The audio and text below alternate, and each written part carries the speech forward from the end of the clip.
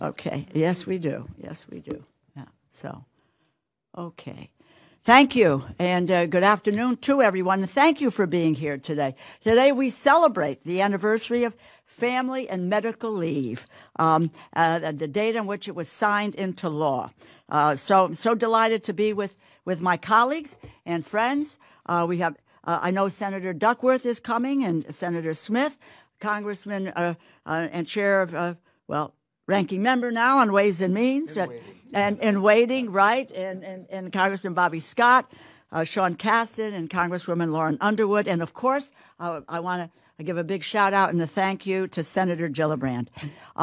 We have been partners in the Senate since 2013, and I've been proud to fight alongside of her, and now with all of you, to bring paid family and medical leave to every worker in America.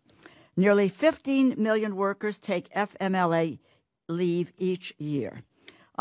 Family and medical leave has transformed our workplaces, but too many people are still left behind.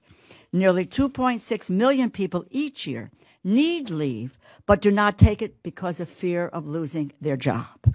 An estimated 8.4 million people under FMLA's family definition are only protected for certain family members, but not all close loved ones, leaving their jobs unprotected.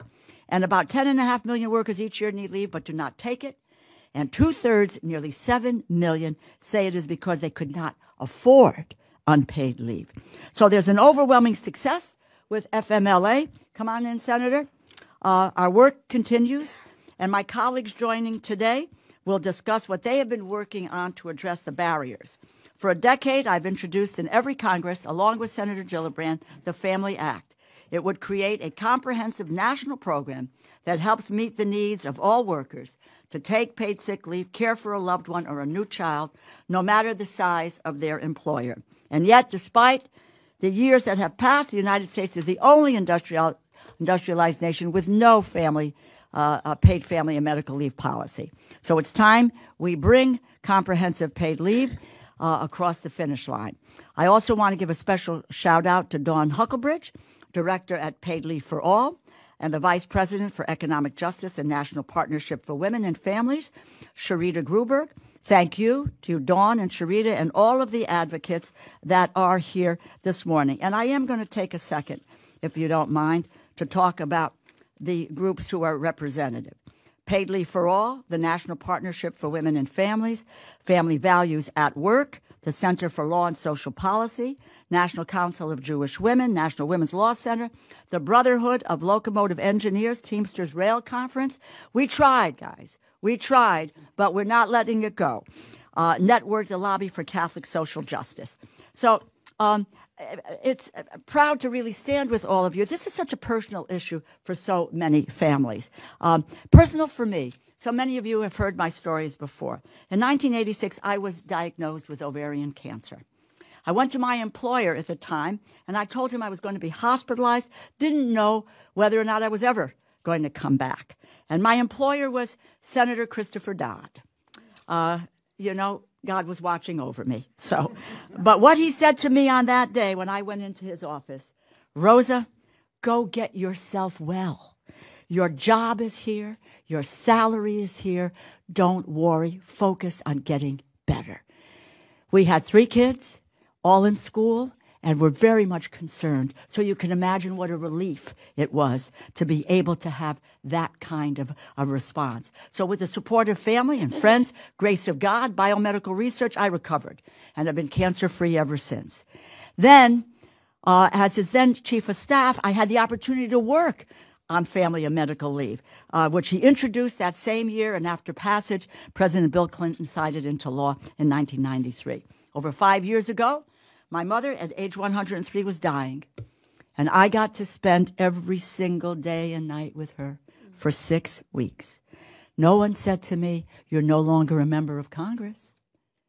We're not going to get your check is not going to be in the mail. You're not going to, they didn't tell me I was going to receive no salary. No one said that my job would not be waiting for me. So when family and medical leave was introduced, we knew it should have always been paid. But the political environment at that moment, we couldn't get the votes. So we viewed it as a first step. We've been fighting for it ever since. Listen, we work for the American people. And regardless of our political affiliation, the creation of a national paid leave policy has strong support among all Americans. Ahead of the 2022 midterm elections, what the polling showed, support for paid family and medical leave increased. 81% of battleground voters support paid leave, parental medical leave for all U.S. workers. It's a double-digit jump in more than 2 years. 3/4 of independent voters and over 2/3 of Republicans support it as well. Research shows about the favorable outcomes for workers, businesses, our economy, when workers have access to paid leave. And so many have said it helps them continue to work. 86% of parents with children under 12 say it helps keep them working. Working mothers who had to reduce their work hours during the pandemic, 53% said access to paid family leave helped them stay in the workforce. And we all know during the pandemic that women were pushed out of the workforce. They didn't opt out of the workforce. So today we're standing up for paid family leave. I recently wrote a letter with my colleagues, Ranking Member Neal, Congresswoman Chrissy Houlihan, requesting that paid family and medical leave be included in the fiscal year 2024 President's budget. We've had several calls with the White House, encouraged by productive conversations that we've had. Speaking of my colleague, Congresswoman Houlihan, she announced the creation of a bipartisan working group, and I know the senator is working on that as well. Congresswoman Houlihan did it in the House. And so we're happy to work with people as we move forward. So thank you for joining me. And with that, we are eager to take your questions, but join me in please welcoming my partner in all of this since 2013, and that's Senator Gillibrand. Senator, please.